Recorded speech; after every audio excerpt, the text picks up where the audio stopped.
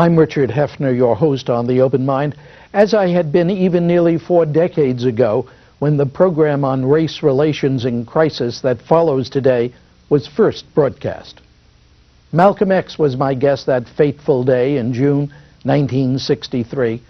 So were the 2 black leaders who in 1992 had survived nearly 30 years more of racial concerns and who joined me then for another special edition of The Open Mind, designed both to look back and to look ahead at race relations in America. It follows as well.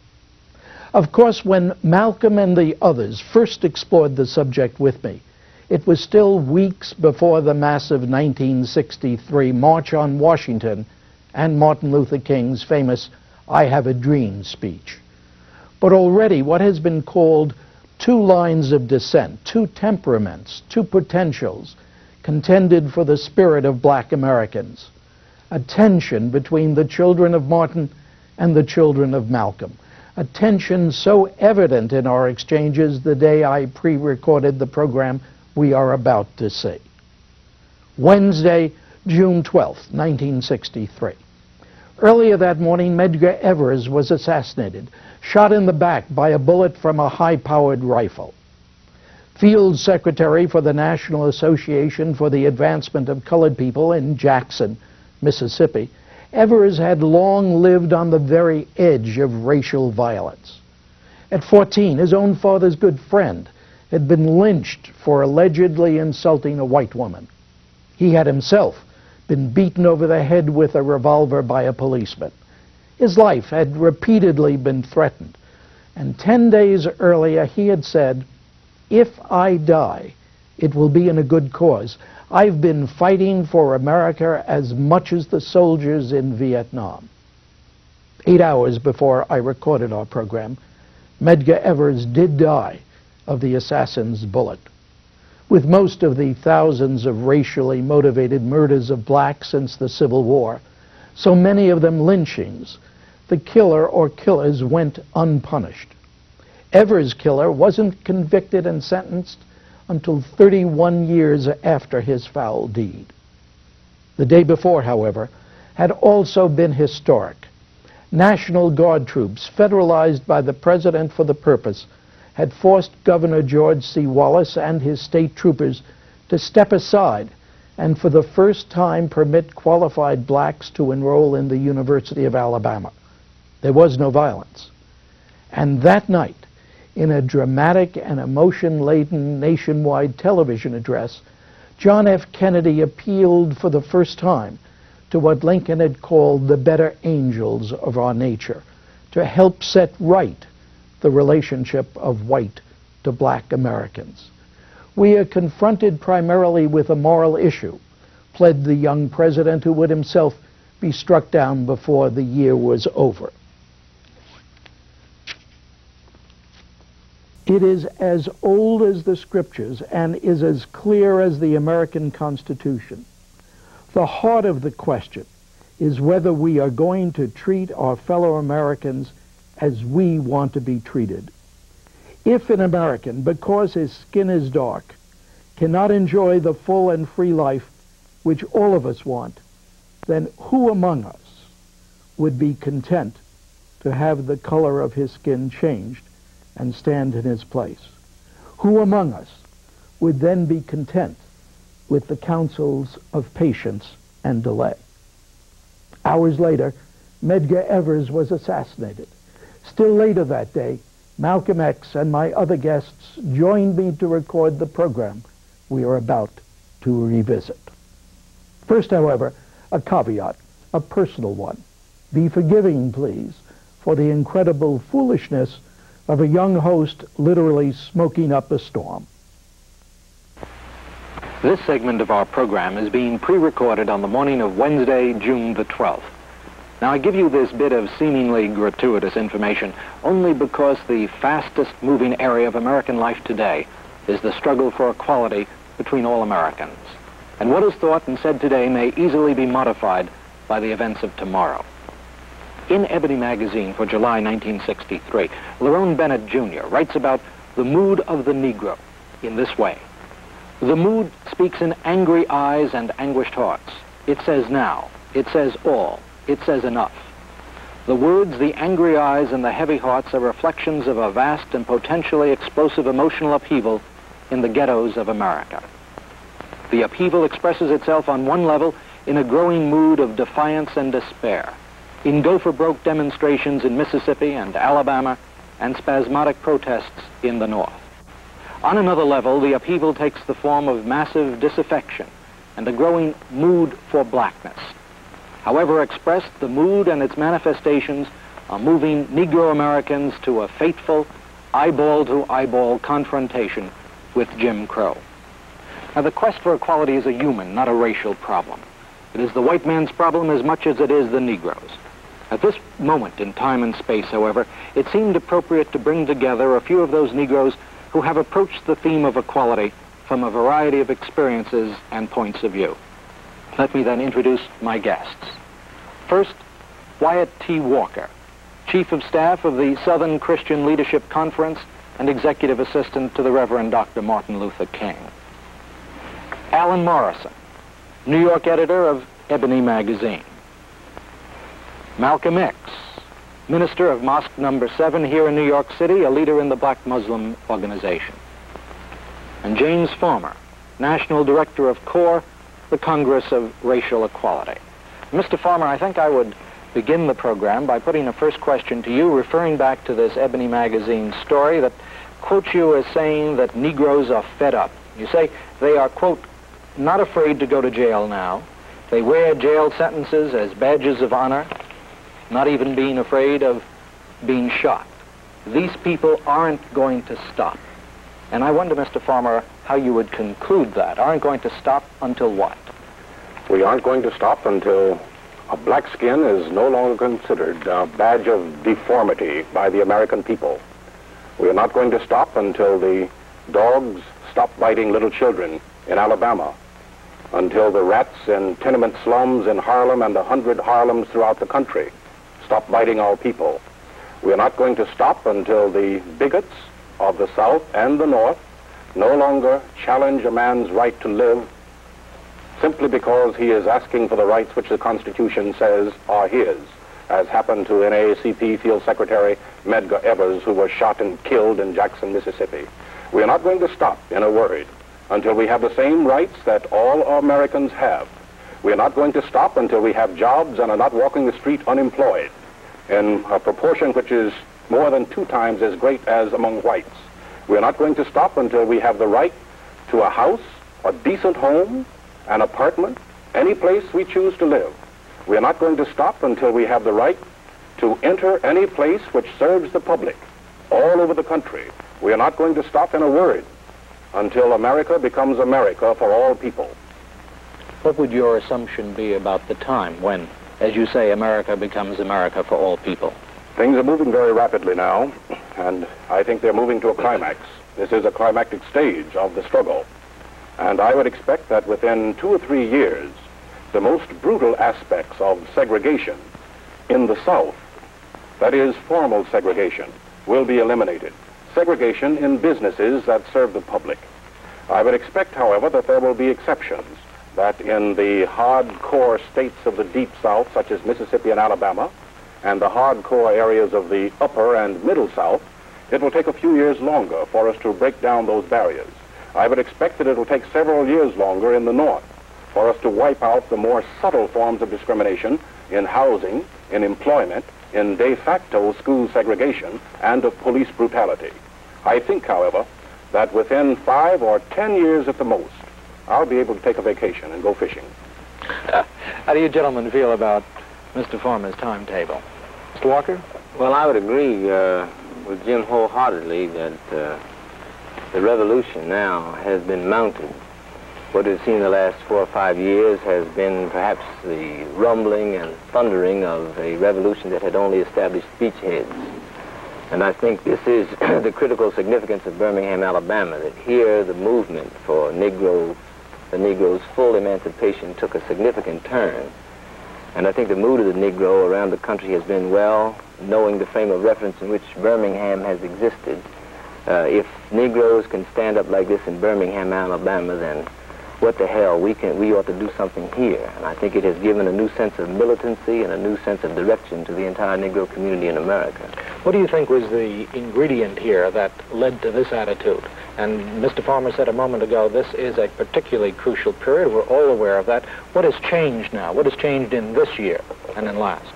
Well, I think the mounting of the revolution, in other words, there has been the contagion of heroism. I think the human spirit admires heroism and courage. And in an instance like Birmingham, they have seen this demonstrated by the young and the old alike, male and female. And it has an infectious quality. And the compounded frustration of 244 years of slavery and the last 100 years of quasi-freedom with all of the geometric frustration that the Negro has had. I think this is a part of what Dr. King describes as a zeitgeist. It just had to come, and this is the moment. Malcolm X? Well, as a follower of the Honorable Elijah Muhammad and a Muslim, we believe that Mr. Muhammad has been raised by God to separate the so-called Negroes in this country from our former slave master and to lead us to a land of our own where we can stand on our own feet and solve our own problems. And because we religiously believe that it is intended, it is part of God's plan to separate the former slave, so-called Negro, from the former slave master, the American white man, we also believe that every effort to force integration upon the white man or to force the so-called Negro into the white society is actually in direct and divine opposition to God and will meet with bloodshed and destruction and no progress or benefit either to the so-called Negro or to the white man in this country. Mr. Morrison? Well, I agree with Reverend Wyatt Walker when he says that the revolution which is now going on in America against second-class citizenship and against racial oppression had to come. I don't altogether concur with Reverend King's analysis, which I think is well-intentioned but founded in his mystical philosophy that this is a zeitgeist period. I think the revolution was the result of inevitable historical forces, and we must recognize 100 years after the Emancipation Proclamation was issued that chattel slavery was succeeded by racial segregation, and that as chattel slavery had to be overwhelmed and destroyed by a military conflict and by force. And it may be necessary, as we are seeing today, that racial segregation has to be confronted in a similar manner, and that the force and might of the state has to be exerted in uprooting inequality from our society and in destroying racial segregation, which is simply the successor to chattel slavery. The revolution, and I am very glad to note that that word has reached a new significance and a respectability in our culture and language, embraces all classes of the Negro population, from the young to the old. They are united in a determination which has reached a zenith, a new point in fervor, that they will not suffer indignities further, and that they are prepared to die. Negroes are prepared to pay the price of violence in their struggle for equality, as a noted Negro educator stated this week, outside of the United States, I may note. But there it is. The confrontation is here, and we must face it and all of its consequences. And that we must also be prepared to realize that the struggle may take other than nonviolent means. Now, this does not mean that the Negro is by nature violent. The Negro wants his rights, And the Negro American will achieve his rights. But it may be necessary to defend his birthright, to defend his heritage, and to maintain his status and to go forward to the goals that he has set for himself, to protect his life, to protect his family, and to protect his status as a citizen. Violence is upon us, and we must face it. And I think that there is great alarm in the land, in high places as well as low.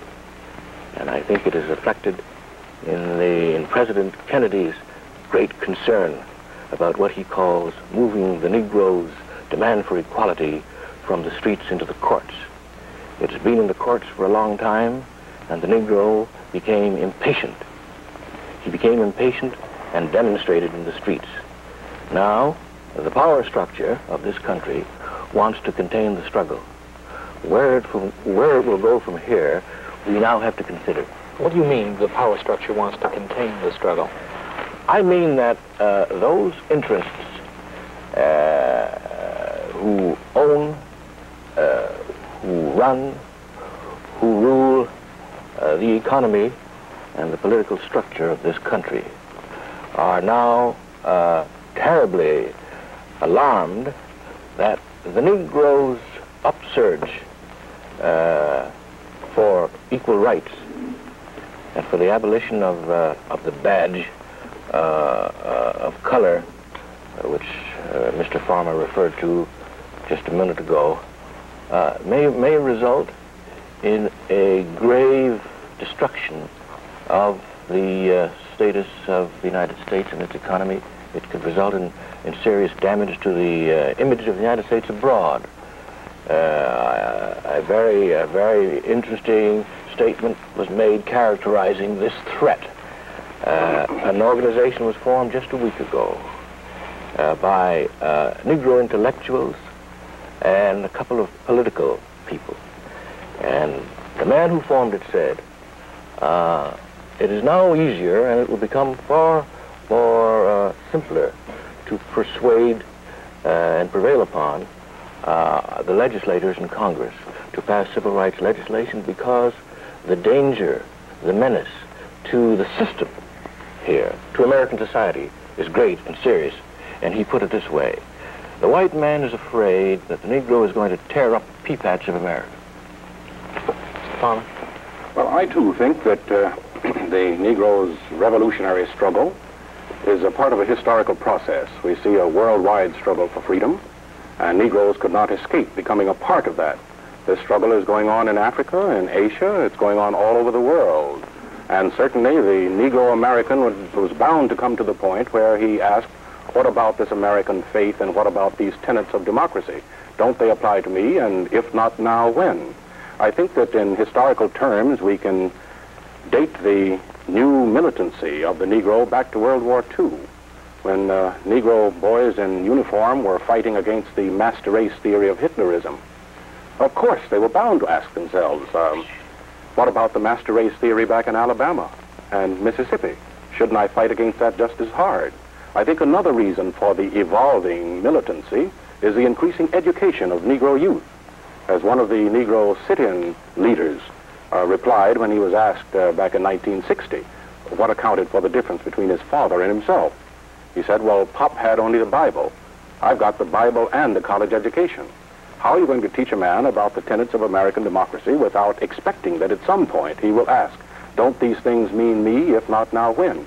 A third factor that has created the new revolution is, of course, the emerging nations of Africa. Negroes have gotten a greater sense of identity and identification and a greater sense of pride as a result of it. You can only push a man around so long, and this has encouraged Negroes to demand that the pushing around stop. Now then there have come the sit-ins, the freedom rides, before that Montgomery, the bus boycott under Dr. King's leadership, now Birmingham. So it's like a miasma now, north and south. Negroes are saying not tomorrow, not next week, but now. Well, of course, what I'd like to do is get back in just a moment after we take a break to the questions that you gentlemen have raised, particularly the one that Mr. Morrison raises about this effort of the power structure in this country as you say, to contain the struggle that you are discussing, Mr. Farmer. But let's just take a break, and we'll be back to that subject in a moment. Mr. Farmer, let's go back to this matter that Mr. Morrison raised about the power structure in this country wanting to contain, and I presume that means restrain, the struggle for equality of the Negro. How do you react to that notion? Well, I think the power structure in the United States is no different from any other power structure, and power structures always try to protect their position and try to avoid trouble. They don't want trouble. They want to contain it as much as possible. To illustrate that, in Greensboro, North Carolina, after massive demonstrations and after 1,500 arrests, we were asked to stop, just stop. Of course, we refused to do that, and they finally offered us 2 theaters desegregated if we would agree not to demonstrate against anything else. And presumably this meant till the end of time. Well, needless to say, we could not accept that, because what we're asking for now is complete desegregation of everything. We're asking for an open city. Now, power structures always have to be prodded, and I think that if we continue to prod the power structure of the United States, as we're doing it now with marching feet, and by sitting in, with a demand for freedom, such as a picket line that is going on up in Harlem now, protesting unemployment and discrimination in the building trades, we will continue to prod the power structure so that the economic part of the power structure will realize that the choice is between granting the demands, the legitimate demands of Negroes, or going out of business. Yes, but when you talk about power structure, I think now of the national government, and I think of President Kennedy's speech on Tuesday night.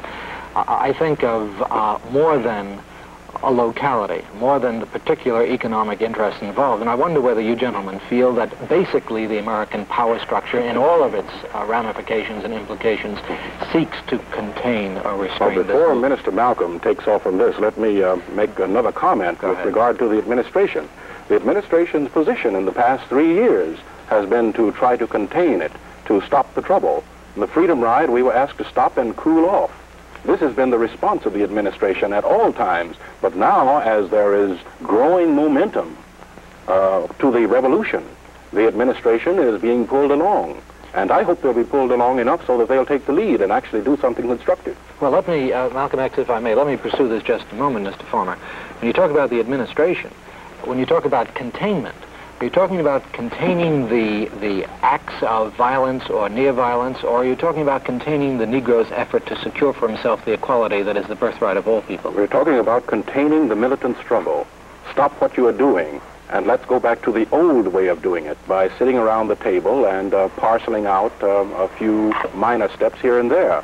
But this is not enough any longer. But do you think that this reflects a basic refusal to accept the development of the Negro's position?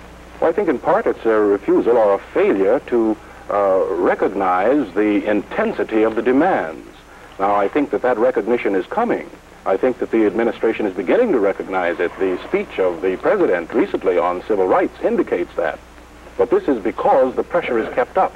And I fear that if the pressure relaxes now, that the tendency of the power structure to move will decline. That's why we intend to keep up the pressure, as I'm sure the other gentlemen here do. Malcolm X, I think perhaps we ought to turn to Malcolm X, who wanted to comment on that. Yes, on this white power structure. When you say power structure, I know you mean the white power structure, because that's all we have in America.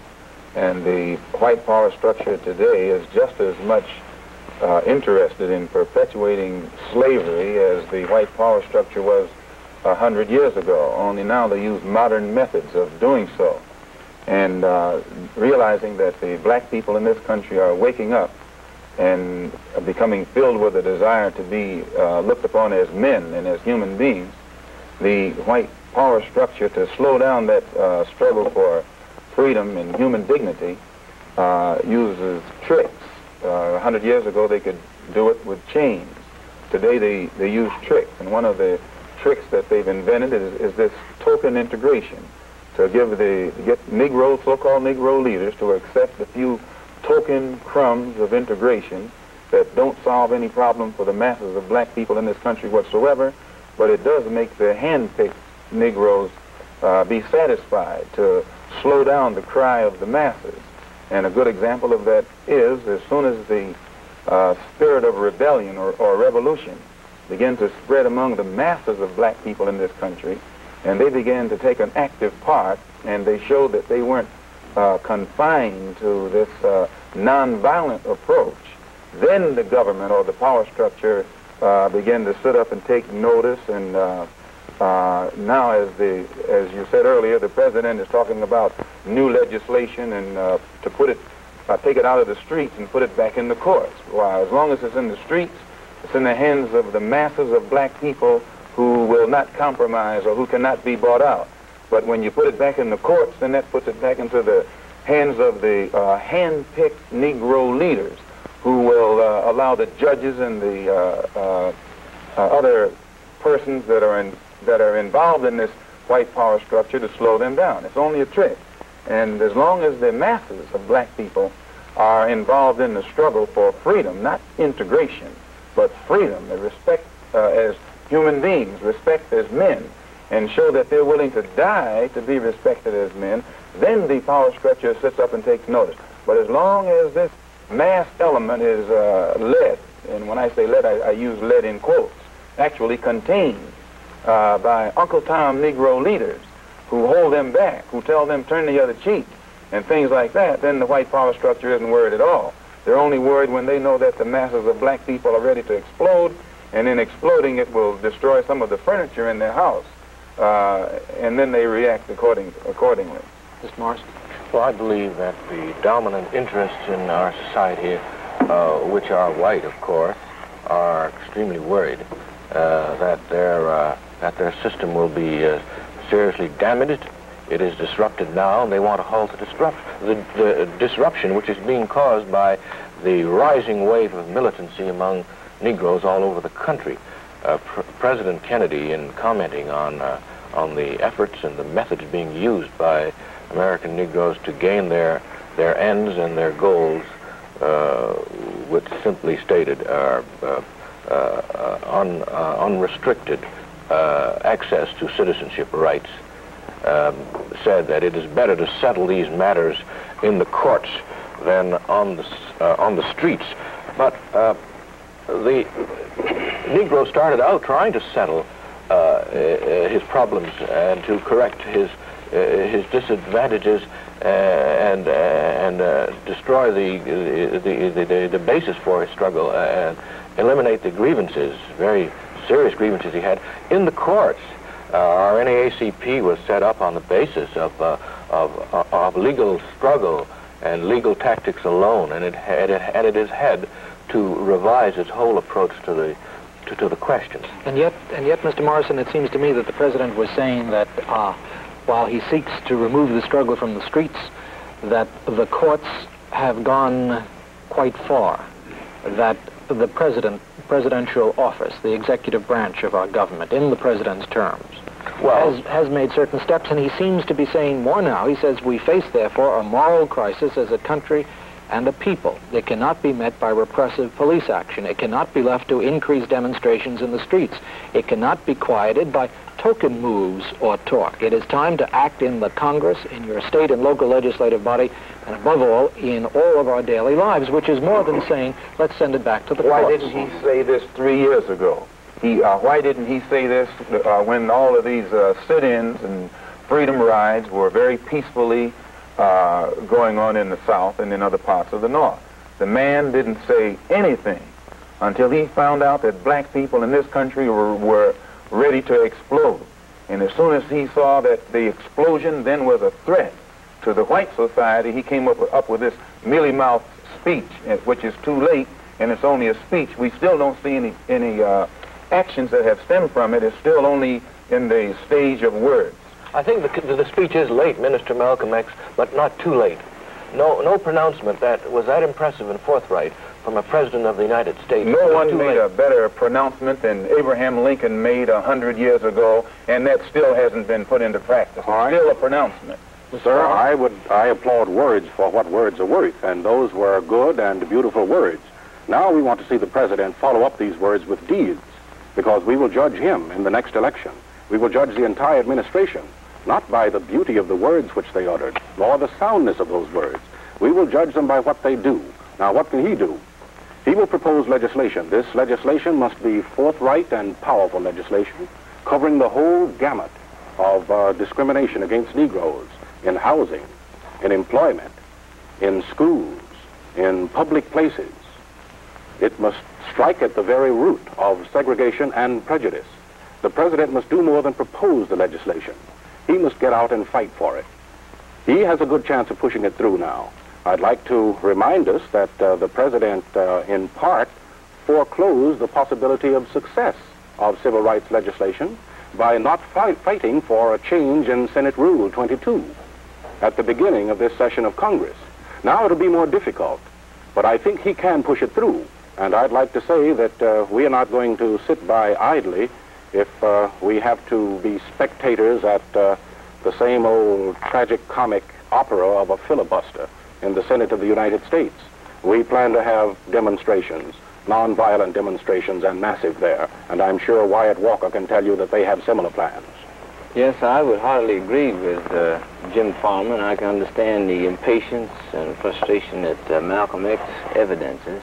Not frustration. I want to straighten you out. Maybe impatience, but not frustration. Well, you're only frustrated when you don't get what you expect. And a black man is out of his mind after sitting around here listening to these political speeches by politicians for 100 years. He's out of his mind if he thinks that he's going to get anything more today than he got 100 years ago. Well, I was about to say that Mr. Kennedy probably has another think coming if he proposes legislation, and I personally don't believe that it has a prayer of passing. I hope he doesn't think that this politically will get him off of the hook. Merely to propose it and then it gets killed by a filibuster will not be enough. And as Jim Farmer's indicated, CORE has some definite plans, as does the Southern Christian Leadership Conference. I don't think it can be solved this summer by proposed legislation, which seems to me destined for failure. I think it's got to come through some strong executive action. It may be that we'll have to see martial law declared in several areas throughout the South. You mean a military dictatorship? Well, I don't choose to describe it as. It'll take a military dictatorship to bring black people and white people together in the same house. It'll take a military. If all of the token integration, which you've seen in the South, and it's only tokenism, and if this has caused the bloodshed that it has, what do you think white people, both North and South, will do on the basis of real integration?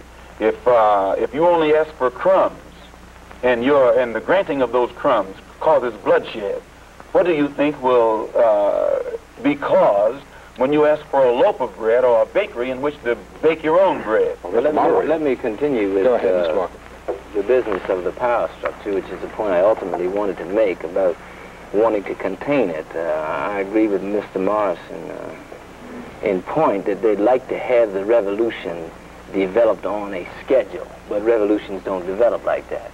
And I think this is what's apparent to the administration and to the whole nation. And the reason we're having such a thrust now is because America as a nation has never really grappled with the problem of race and color prejudice in America. And its most grievous error was made shortly after the Emancipation Proclamation, when it made a moral compromise, and we're bearing the fruits of it now.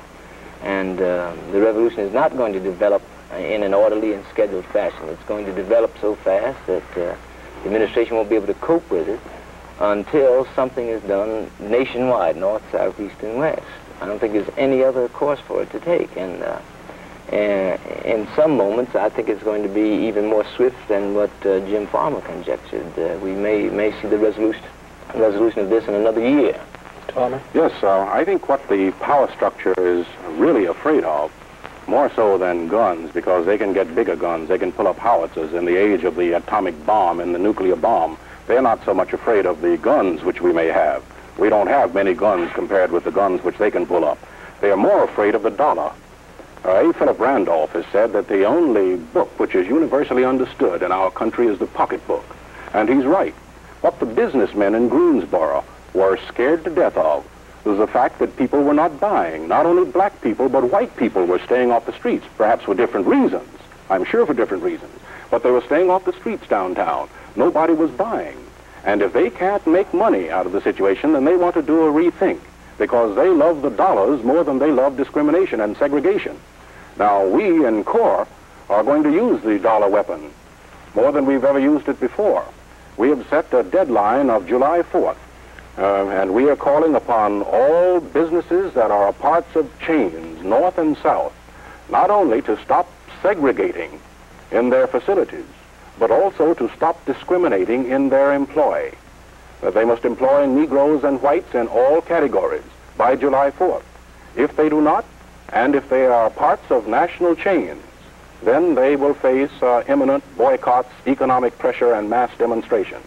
Now, we're not saying that they have to complete the process of creating open businesses without discrimination by July 4th, but at least there has to be a commitment for the imminent end of segregation and discrimination in their places of accommodation. It should be also said, to buttress what Jim has just indicated, that this is why the power structure wants to contain it, because granting to the Negro full emancipation means a readjustment of the entire economy of the United States, the financial economy and the political economy. Once the Negro is given that, then America has to change its entire posture. I think it's an inevitable move toward some kind of socialism of a sort. Mr. Walker, are you saying, and I would like to ask you, the rest of you gentlemen, this question, are you saying, therefore, that you do not believe that President Kennedy and the present administration mean what it is they say? Let's forget the question of tactics or delay or whether this should have come 3 years ago or what.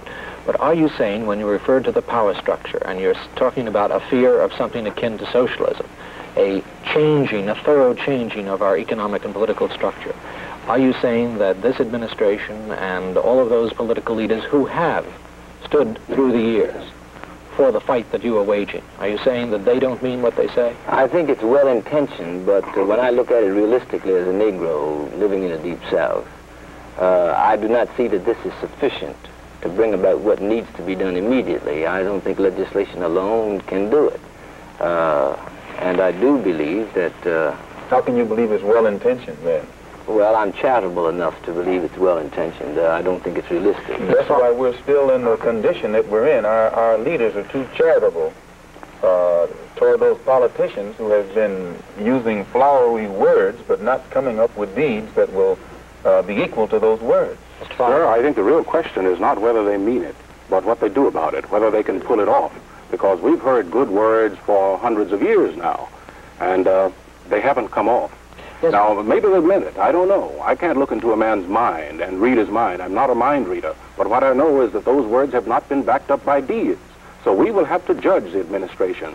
We'll have to judge its good intentions by what it does, not by what it says. But of course it all comes back to Mr. Morrison's statement about power structure. And this is why I keep not beating a dead horse, because it's hardly dead. Coming back to the question of whether you feel that basically the power structure, however one might define that in this country, is basically opposed to the Negro's search for equality. This, it seems to me, is such a basic question, and such a basic question that we ought to take a break for a moment and come back to it in just a moment. Mr. Walker, you wanted to say something about Yes, that. I want to take strong exception to the President's suggestion that it's better to move the struggle of the Negro for full emancipation out of the streets back into the courts. And I take the inference as meaning that it's dangerous for the battle to be waged in the streets. But I think in the wise of our American heritage that I don't want anyone or the public to think that our means of fighting for equality in the streets is an illegitimate method. It's a part of the American tradition. And I do not want it thought that because it is dangerous, that it should be taken from us as a methodology to secure full emancipation now. May I just say, as an historian, my reading of what the President said on Tuesday night is not that there is something wrong with what goes on in the streets, but that he himself, as an historian, knows that this is the way so much has been accomplished in our own history, but rather is saying that that has been the prelude to the writing into our governmental structure, through our legislatures, through our executive branch, of more fundamental reforms. I don't think that he is saying that there is something illegitimate about what happens in the street, in the actions that you gentlemen are responsible for. I don't think that at all. This is my own reading of it, but rather that he is seeking now to make firmer within the context of this total American structure, what has been stirred up by the actions in the street. But when he says it's better, fortunately, or I guess unfortunately, John Kennedy has never been a Negro, and I can't wait to go through the courts, because I've seen 100 years of that, and it's city by city and county by county and specific instance by specific instance. And that's why the courts alone will not do it, and I can't buy that it's better to move it from the streets into the courts. What this nation must face is that we have a legitimate right under the First Amendment guarantees of the Bill of Rights to peacefully demonstrate, and this is what the nonviolent revolution is directed at. And this is why we insist upon it. As a means of, if you will, creating a crisis so severe that the government, the federal administration, has to grapple with it and do something immediately. But it seems to me that what President Kennedy is saying, that he is urging upon the congressional branch of government, the legislative branch of government, what it is you have just said, that the federal government must seize upon this question now that it has been dramatized so successfully by what has happened. But I think he knows full well that it cannot be done like this summer, and we say it must be done this summer. And yet what you say is that the national government must do something. The means by which the national government does things is through the executive branch, through the Congress. The courts have acted. You say the courts do not function quickly enough. I think the president concedes that. I'm not here, obviously, as moderator, and forgive me for stepping out of my role, taking one position or another, but rather trying to clarify what it is that the president has said. And he is not, it seems to me, denying the validity of what happens in the streets, but rather, as you have suggested, saying this must lead now to other action, and is urging upon the Congress this other action. Let me discuss this point a little bit further about legislation. Just Sunday, Anel Ponder, one of our field secretaries, and 6 other ladies and young girls were returning from South Georgia, and in Winona, Mississippi, they went into the previously all-white waiting room of a Trailway bus station. And this is supposed to have been settled by legislation and ICC regulations 2 years ago, climaxed in the Freedom Ride. Yet they were arrested and beaten and put in jail and held incommunicado and in need of medical treatment that they never did receive. Now, this is why the Negro mood is such that we won't buy legislation alone. There's got to be legislation that is enforced by whatever it takes to enforce it. Mr. Farmer? Sir, I hope we understand that Negroes don't like being in the streets. I don't like being in the streets myself, but it's something that we have to do. I would much rather stay at home. I would much rather take things easy. I'll only be able to take things easy, you see, when this problem is settled. That's the way that we can get the matter out of the streets, by settling it. And the sooner we do it, the better for all of us. Until it is settled, we intend to stay in the streets, not as something we want to do, but as something we have to do. Mr. Morrison? President Kennedy not only stated that that his administration considered it much better, I would also assume safer, for the struggle of the Negro population to be removed from the area of street demonstrations and protests to the courts. But he also stated, and I quote, where legal remedies are not at hand, redress is sought in the streets in demonstrations, parades, and protests, which create tensions and threaten violence. Well, I say that the responsibility for the tensions and violence lies not with the Negro people, who are proceeding peacefully and legitimately for legitimate rights which the Constitution says they should have, and privileges which have been denied them as citizens. But I also say that in the tradition of American struggle for freedom, street demonstrations and public protests are completely consistent with American rights and with American history. We must not forget that the revolution which created independence for this republic was started in such a street demonstration on Boston Common. And a Negro played a rather significant role in that demonstration, even though the Negro population of that country, of this country at that time, was not a political factor, but was enslaved. Well, I don't think that there's any question but that anyone who knows the history of this country would concede, in fact, insist that this kind of street fighting, the indication by the mass of the people of their feelings has been quite consistent, and as a matter of fact, perhaps been one of the finest aspects of the American heritage, whether it was the farmers who said they better raise less corn and more hell, or whatever group it might be, but their action led to change, led to governmental change, led to legislative change, which the president is now urging. And it just seems to me, and I don't want to pursue this further, but it just does seem to me that the president isn't denying the validity of the action, of mass demonstration, of what has taken place on the part of your movement, Mr. Walker, your movement, Mr. Farmer, but rather is saying this must now be institutionalized, which is what I should imagine you gentlemen would want. But you can't compare the revolt of farmers with the revolt of black people in this country, because if the farmers are revolting over more or less corn, which is in no way involves the Constitution or what this country is supposed to stand for, but the black man in this country is supposed to be getting freedom. The country is supposed to be based on that. Democracy, freedom, justice, equality, and all that stuff that they teach us in school. And now, why should the black man have to go to court to get freedom when a white man in this country is free when he's born? Why should the black man need some legislation to prove that he's a human being when you don't need any legislation to prove that whites are human beings?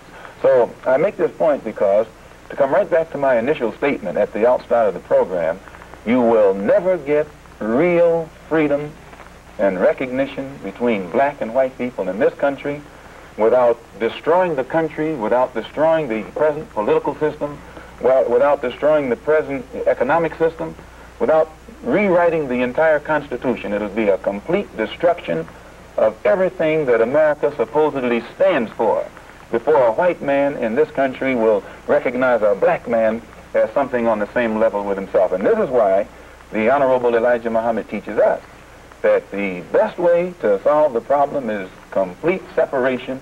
Let the black man, those of our people in this country who want to, have a country of our own where we can go and stand on our own feet and solve our own problems and not have to continue going to court or waiting for some politician to legislate for another 100 or 2 years to prove that we're human beings. Mr. Moderator, I've discussed this with Minister Malcolm before, and after seeing Mississippi and Alabama close up, I'd be glad to give him those states if it were within my power to do so. Yet, as I think I've said before, Minister Malcolm, as I've said before, Minister Malcolm, the thing that bothers me about your idea of a black nation within a nation, presumably, if it can be effected then, is that if the white man hates us as much as you say he does, what a target it makes if we were all together. All right. His deeds. Okay, but now let's see. Okay, if he hates us that much, then I would hate to be all gathered in one place. I'd rather be dispersed throughout this nation. He could drop one controlled atom bomb and wipe us out.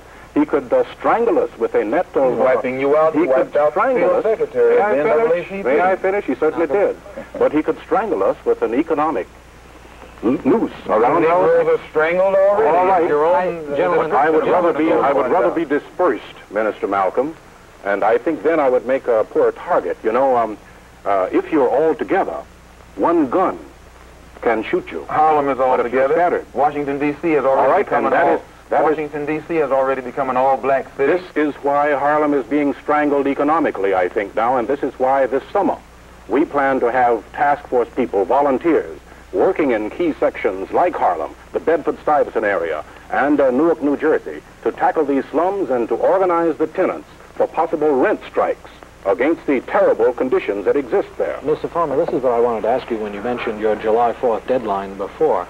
What actually is going to take place on July the 5th? Well, I would not say July 5th. Maybe it'll be the evening of July 4th, or maybe it'll be the morning of July 6th. But for those concerns that are parts of chains that have units in the South that are still segregated, or South and North fail to employ Negroes without discrimination, there will be nationwide demonstrations in cities all over the country simultaneously. They will demonstrate, there will be sit-ins, there will be an economic boycott. We are now in negotiation with some of these companies, some of these chains, and at least in one case, They have agreed complete desegregation and an end to discrimination in employment. And I hope others will come across by July 4th. If they don't, then we plan to take our necessary action. What do you think will happen? Well, I think that there will be some that won't come across. I think there'll be some which will offer token compliance with our demands. And tokenism will not be accepted. We've gotten beyond tokenism now. We demand the whole loaf. We want an open city, open states, and an open country. We want, in other words, to get this nonsense of race and racism behind us so that we can release the tremendous resources that are being tied up, not only in terms of money, in terms of talent and intelligence and thought, to work on the problems of unemployment generally, the problems of disease and health, the other problems that afflict all people in our country. When you say we, and we are going to bring this about, what do you mean? When I say we, I mean the Congress of Racial Equality and its 70 units throughout the country. And what about its connections with other Negro groups? To what extent will there be that unity of action? There is a complete cooperation between the groups, as Reverend Wyatt Walker can tell you. We have worked closely with them and have enjoyed their support, and they have enjoyed our support in their projects. And we expect that that support and cooperation will be a continuing thing. The NAACP is another example of that cooperation. In city after city in North Carolina, we are working closely with the NAACP in a coordinated drive. We expect that there will be full coordination in this campaign for economic boycott. Well, then I would turn to Mr. Walker and ask him, what does he see happening on July 4th or 5th or 6th? Well, certainly, whatever resources we have to put at the disposal of the overall program of the Congress of Racial Equality as far as economic withdrawals, if they are going to withdraw their support from the Kresge chain or the Woolworth chain or the Sears Roebuck chain, we have a moral commitment to cooperate with them, and we would notify our 85 affiliate organizations across the South to cooperate with them in this regard, because our goals are exactly the same. We may differ in timing or methodology at one point or another, but there's very little theoretical or philosophical differences that we share. We insist that the Negro individually and collectively must have the opportunity as immediately as possible to move into the mainstream of American life without the burden of his high visibility being an unnecessary burden to him. What about economic instruments? Do you think these are the most effective, as Mr. Farmer was suggesting? I would agree absolutely. This is the one thing that gives the Negro community leverage. I suppose in all good businesses, according to the Wall Street Journal, 6% is the margin of profit, and the Negro community is the critical margin in America with his income and with his buying power. Just let us suppose what would happen if we propose to the automotive industry or some member of the automotive industry that this fall, if we can't go to Detroit and look through the offices of General Motors or Ford or somebody else, and we can't find it dotted proportionally with Negroes, what would happen to the stock market or the automotive industry if all Negroes joined a nationwide effort not to buy new cars this fall? The margin of profit is so slim, I think it could have a real effect on the Dow Jones averages. Are you going to Detroit this fall to make that search? We are in the process of making a decision as to whether we will have a national conference in Detroit on a nationwide selective buying campaign against some major industry that does not practice fair employment. You say that decision still has to be made. What would be the arguments against it? Well, as a Negro, I don't know of any arguments against it. It could, with the accelerated thrust of the Negro community, it may be that some other focus might have priority. You mean some other industry? Some other industry or some other focus. But I gather what you gentlemen are saying that we can expect this year to find some kind of massive economic The year of 63 is going to be a year of decision for America and for the Negro community. There's talk also now, of course, in the papers today, on this day, of a massive march upon Washington. Do you feel that this will take place? If reasonable goals are not reached on the national scene, I think it is highly probable. What do you mean by reasonable?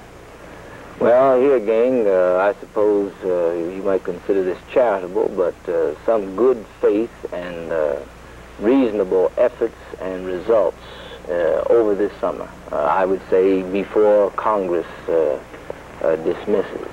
Well, let me turn back to Mr. Farmer and ask him what he would consider reasonable. You haven't mentioned marches on Washington, but of course they appear in the, word of them appear in the paper today. Do you think that this is going to achieve anything important for you? Well, I think it might. The more pressure we can maintain on the situation now, the better it'll be. And incidentally, CORE is cooperating in the plans for a march on Washington. We will be participating in it if it is necessary for there to be a march. And by necessary, I mean if there is still discrimination in employment and still proportionately 2.5 times as many Negroes unemployed in our country as whites, then it'll be necessary for us to march on Washington. I'm sorry, Mr. Walker. We've got to do something about the voting inequities in the South. I was so dismayed at the program Meet the Press when Governor Wallace says to the nation that Negroes are voting all over Alabama, and I could name almost 24 counties where a Negro has never voted at all, where there are 10 counties where no Negro has been on the registration list. Well, of course. And you've got a 21 question form that has to be filled out, and the only way you know you're registered is you get a letter from the registrar. Who knows whether it goes into file 13 or not. 2 years ago, we had a drive in Montgomery, Alabama, where 4,000 Negroes applied, and when the registration books were closed, they announced that 210-odd people had passed the test. Well, this is all in the hands of white registrars and white racists. The Negro just cannot get a fair shake at the voting booth, and this is another one of our primary concerns. In a moment, we'll come back, and at that point, Mr. Farmer, I'd like to ask you, actually, whether, by definition, in terms of what you say the criteria must be to avoid such a march, there isn't going to have to be one, but let's talk about that in just a moment. Mr. Farmer, a moment or so ago, you were talking about the conditions which would have to exist if there were to be this march on Washington, if there were to be the kind of action that you gentlemen have talked about for the summer of this year. It seemed to me, as you described what it is you feel must be accomplished to avoid that we're not going to avoid that. You seem to be asking for things that were quite legitimate. Everyone at this table and many, many, many other people, but it didn't seem to me that it was too likely that you were going to achieve what it is you want to achieve. Does this mean that this summer we'll see the kind of march on Washington, we'll see the kind of action that you're talking about? There will be a march on Washington early in the fall, unless these demands are met, and I think that they are legitimate demands. What the federal government has to do, or needs to do, in order to prevent such a march is, first of all, to pass strong civil rights legislation with teeth in it. Second, to see that all places that serve the public are completely desegregated. And third, stop using federal funds to subsidize segregation. In the Area Redevelopment Administration, where funds are loaned to businesses that want to build units in the South, factories or what have you. Many of these businesses that go south then employ only white persons. I saw a sign on a highway in South Carolina just a month ago stating that such and such a firm will build a factory here on this site. 500 white women will be hired. Now, this was to be with money loaned by the federal government to the concern. Well, that has to stop. We have to put an end to discrimination in employment. I think it can be done. I think it must be done. Do you assume that enough will be done by the fall of the year to avoid the kind of march you've talked about? Well, I'm not assuming anything. These are our demands. And if they are met, we'll be delighted, because I don't want to march. I have bad feet. I don't like marching. But if I have to march, I will march, because there is something that is more important than my feet. In the criteria you establish, I wonder about the question of federal aid to education and the importance in your mind of preventing such aid from going to southern states or other states that officially practice discrimination. Yes, as long as those states practice segregation or discrimination officially, then federal funds should not be used there. Or unofficially? Unofficially, yes. This was a recommendation of the Civil Rights Commission that all federal funds be withdrawn from Mississippi. I go along with that. I believe in it.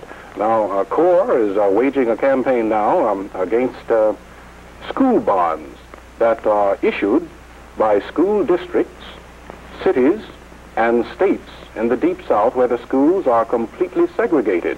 These bonds are marketed in 7 northern states, including New York State. Hundreds of millions of dollars are involved.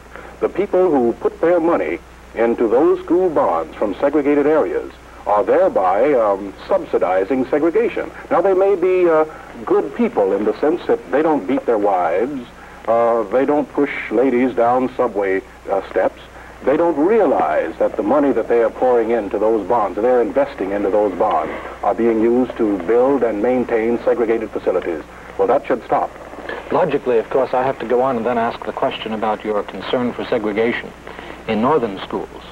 And logically thereafter, I suppose I must ask about your attitude toward the bond issues floated in northern communities to support schools in which you do not feel there has been sufficient effort toward integration. Well, let me say that I think segregated schools are bad and a violation of the Supreme Court ruling, whether they are by law segregated or de facto segregated, by law in the South and de facto in the North. There's just as much school segregation in the North as there is in the South. So this will be the next step. Our first step in this campaign is to stop the errant segregation that exists by law in the South. Then we will turn this campaign into northern cities. We are presently, as you know, engaged in drives in city after city in the North to eliminate de facto segregation. There have been boycotts, student boycotts, in which we've been involved. And in Inglewood, where the local core chapter is involved, there has been for a long time now a study in. This is a new kind of in, where the kids, the children who were boycotting the school, decided that they would attend the other school where they wanted to go and would receive a better education. They are sitting in those classes and studying, and I'm told that they're actually being called on now. But still, they presumably will not receive any credit for the courses which they take there. Well, this sort of technique will be used more widely. Following that, the economic approach. Well, I was just going to ask you about that. You say this technique will be used more widely. Yes. Specifically, what are you referring to? Specifically, I'm referring to study-ins, boycotts and study-ins in northern schools which are de facto segregated. Are these planned as of now for the fall? These are being planned as of now for the fall. In particular localities? In various cities. I cannot specify the cities at the present time. All right, I cut off Mr. Morrison before. I'm sorry.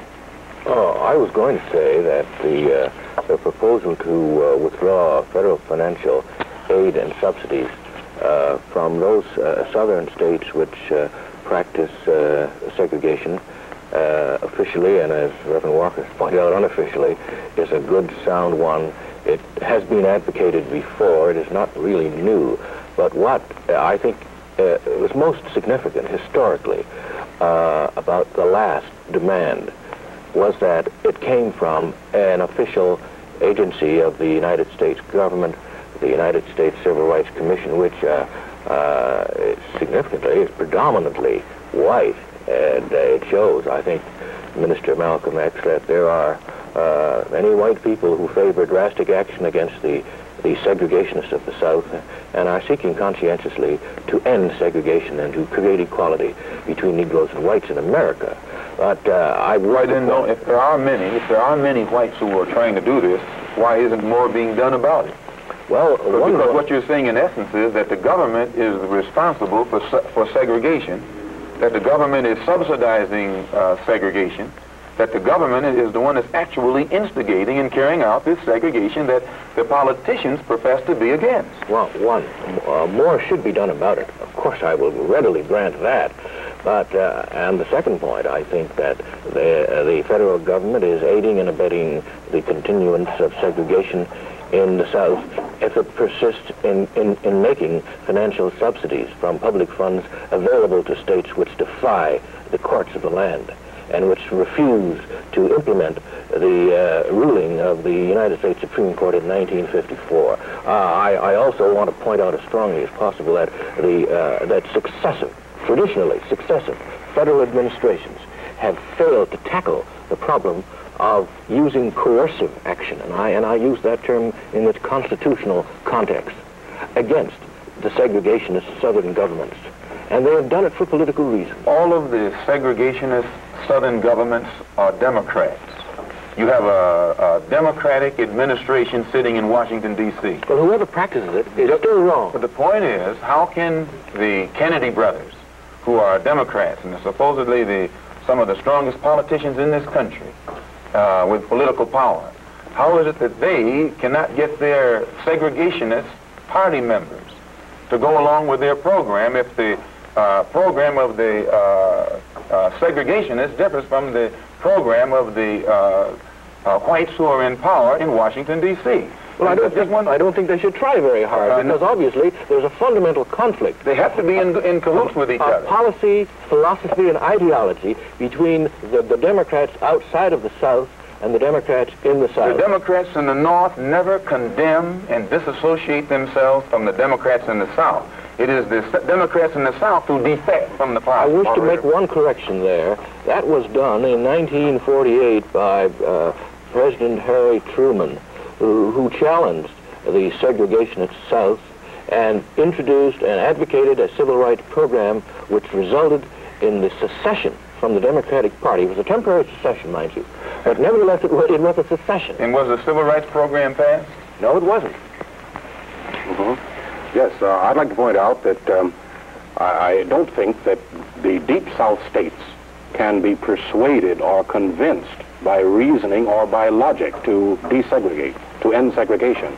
It has to be, as Alan Morrison indicated, by using coercive means, either economic coercion or political coercion or what have you, or the type of coercion that we are using in the streets now.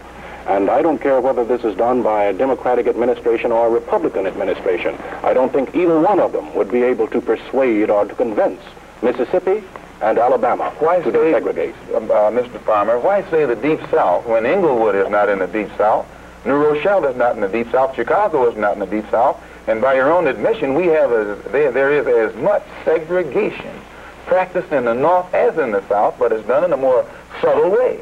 And the mistake that is made by many of our people who are in this so-called civil rights struggle, I have to say so-called civil rights struggle, is they always make a distinction between North and South. You don't find the black man in the South doesn't catch as much hell as the black man in the North. Only difference is the black man in the South knows where it is, and the black man in the North is being tricked every day by white liberals who grin in his face and pretend to be his friend, but at the same time is practicing segregation just as much as the white man in the South is practicing it. Well, I don't know whether I could accept that altogether, Malcolm, because you live in the North predominantly, and I don't think you could speak for the experiences that I or we as Southerners have. I think the Negro catches hell all over the country being a Negro, and I think we have said from our movement, I'm speaking of Jim and the posture that Alan Morrison and I represent, that we say it is a national dilemma which has to be grappled with. It has different forms. I think in the South it's not only emotional and psychological, but it's also physical. And I don't know whether you can put a slide rule to measure it. It's just a problem all over the nation, and we're on the threshold, I trust, of really grappling with it for the first time. In the South, you're dealing with a wolf who lets you know where you stand. In the North, we're dealing with a fox who grins in our face and makes us think that we're getting some kind of freedom or that we're in a different place. You are agreeing with me? Yes, let me say that I don't think it's a fruitful discussion as to whether the thing is worse in the South or worse in the North. It's bad as anything, both places, all over the country.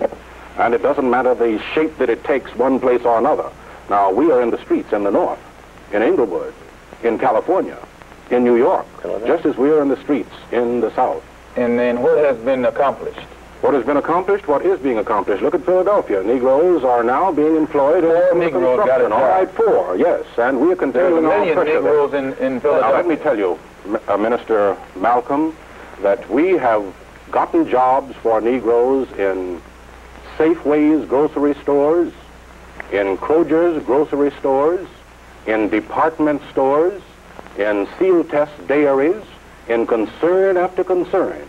And not 4. Mr. Farmer. Not 40. Whenever you have... But they number in the hundreds. Whenever you have thousands of Negroes demonstrating for jobs, as was demonstrated beautifully in Philadelphia, and then the leadership settled for 4 jobs, I can't see where that's progress. Now, let me tell you, in our campaign against the leading dairy in New York, we did not settle for 4 jobs. We did not settle for 40 jobs. The demonstrations in Philadelphia were settled for 4 jobs. I'm not speaking of Philadelphia demonstration. I'm speaking of the dairy that we had a boycott against. We have more than 40 jobs already, and many more are coming. Now, we're after not a token employment. We're after full employment. I'd like to say a further word on the employment question, Mr. Moderator, if I may. Please do. I think it's no longer adequate for an employer to say that I don't discriminate merely because I accept qualified applications and employ the best qualified of the persons who have applied. And it just so happens, accidentally, no Negroes who are qualified have applied. Now we're insisting that we see some Negroes there working. We're insisting that there be some dark faces working in those factories, those shops, and those offices. I think that it is impossible for the rear wheels of an automobile to catch up with the front wheels of an automobile while they're going at the same speed. It is necessary for there to be a new push. We say to the employer now that he has a responsibility not only to employ the best qualified person who applies, but to seek qualified Negroes, and if they are not qualified for the specific job, to help train them and to admit them to all of his apprenticeship training classes.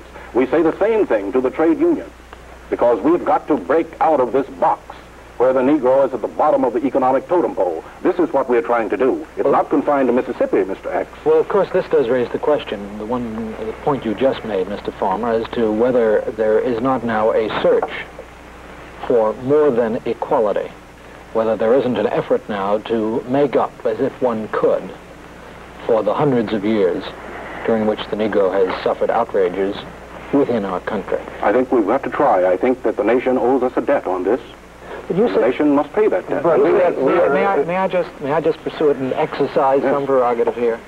You say the nation owes a debt to the Negro community. Is it a debt that can be paid within the context of what it is you basically want, the concept of equality? Well, I'd like to achieve is equality.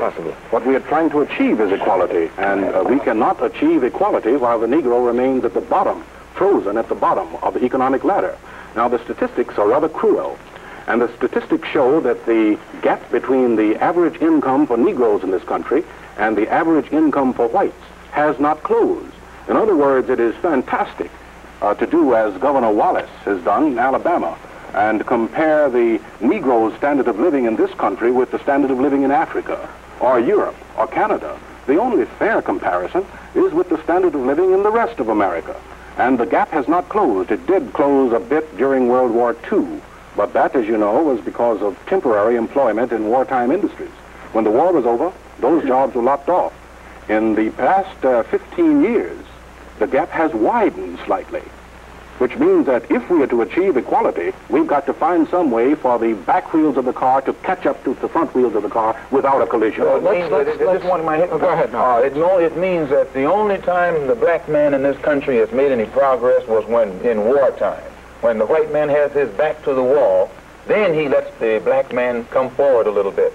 And as soon as the war is over, he tells the black man, get back off me now. And I think, sir, with all due respect to you and the others who are here, when you sit and analyze the problem as it actually is, and see the hypocrisy that has been practiced by whites when they talk this love talk and equality talk, sooner or later you'll be able to see that since we don't make any progress only during wartime, it'll take another war for the black man to take any more steps in the right direction. And no, I didn't cut you off when you spoke there for 15 minutes. The moderator wouldn't let me. When you see the grit or the economic rut that our people are in, and as you point out and he points out, the union excludes us from them to keep us out, and if the union doesn't do it, management does it. We are caught in a grip between union, management, or I should say a conspiracy between the union, the management, and the government to keep us at the bottom of the economic ladder, the bottom of the housing ladder, the bottom of the educational ladder. And after experiencing that in a country for 100 years, I don't see how you could have any hope or confidence that this same race that has been doing it is not going to continue to do it, only in a different way with more 20th century or up-to-date or shrewd methods today than they had to use in the past. You say that progress is achieved only in wartime. It has only been achieved by all right, now you say that. We're in a war now. We're in a war now. The war is being waged in the streets of Birmingham, the streets of Greensboro, the streets of Danville, Virginia. That's not the war. Now, wait a minute. This is the war. It's not the war. This is the war. It's the result of the war. America is at war with Russia. Let me pursue the point. This is the Revolutionary War. The Revolutionary War was not finished at all. The Revolutionary War, 1776, provided independence and freedom, in a sense, for some Americans, but excluded black Americans. This is Revolutionary War Part 2, to take those beautiful words of the Declaration of Independence, of the preamble to the Constitution, and make them a reality for black people as well as white. Now, we are waging that war. If you don't like this war, that's all right. No, wait a minute. Don't deny that it is a war. Malcolm X, may I interrupt at this point and just ask Mr. Walker, who is champing at the bit over here, for his comment? Yeah, I wanted to buttress what Jim was saying about employment. I think the Philadelphia instance is one instance. In Atlanta, we have what we call Operation Breadbasket. We're dealing with one consumer industry, the bread industry, in less than 3.5 months, using the technique that Jim described of buying where we can get jobs on a proportionate basis.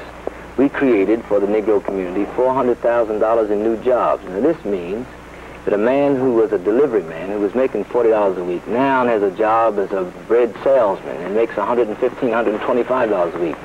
He has 4 children. If he had stayed as a delivery man, those 4 kids would not have had an opportunity at college and emancipating themselves educationally. Now they have a chance at college. And when you add $400,000 to the income of the Negro community in any city through just one industry, then it seems to me that this is a legitimate and reasonable result for the kind of techniques and methods that we use. And there's over against a catalog of ills which you recite, which we would agree with, that it is a fair commentary. I would like to know what alternative do you propose as over against what we do? That's a fair enough question. Let's wait for a break to get the answer. Malcolm X, I'm sure that you'll want to reply to Mr. Walker's question. Yes, the Honorable Elijah Muhammad teaches us that after 400 years in this country, a country to which we've contributed our free labor, sweat, blood, we've given our lives to make it, or help make it what it is. And today, because the white man says that it's time now for us to get integration, or what he calls freedom, and many of the so-called Negroes who take him seriously and believe that what he says is he means it, they try and take advantage of it, and they end up getting beaten with police clubs or fire hoses or having dogs sicked upon them, simply because they believe what the white man says, that he intends for us to have freedom, justice, and equality. So Mr. Muhammad says, in the face of all of this, since we see that we just can't get justice here, and by justice I mean economic security, political security, social security, and so forth, the best solution is for the white man to allow the 20 million black people in this country to go back to our own home, those who want to go back to our own home and to our own people, and that the government itself should give us everything we need to go back to our own home and start life anew in our own land among our own people. And then if the government doesn't want to do that, since they don't want us to leave and they want us to stay here with them, we don't get along together, then Mr. Muhammad says the best solution is to separate part of the country here and give us a place to ourselves where we can then go and set up our own agricultural system, our own economic system, and try and do something to provide food, clothing, and shelter, and the things that our people need in order to live. In other words,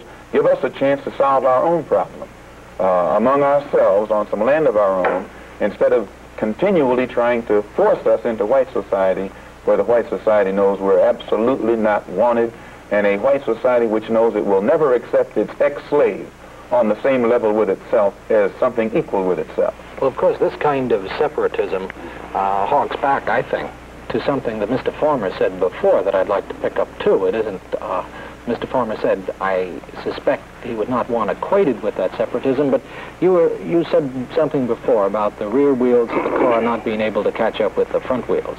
And you're hinting here that at something more or less, and I think it might be legitimate to say there would be some who would say it was something less than equality, if you're saying that there must be something compensatory now for the indebtedness of centuries. Well, I think the analogy that I used has a bearing upon separatism only in the sense that the back wheels are separate from the front wheels of a car.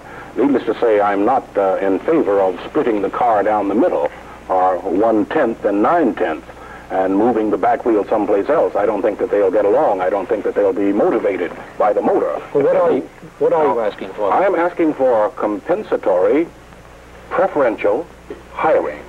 I think that it is essential for the salvation of this nation. Now, a study was conducted by the President's Commission of Economic Advisors, which came out with some very interesting and I think significant figures.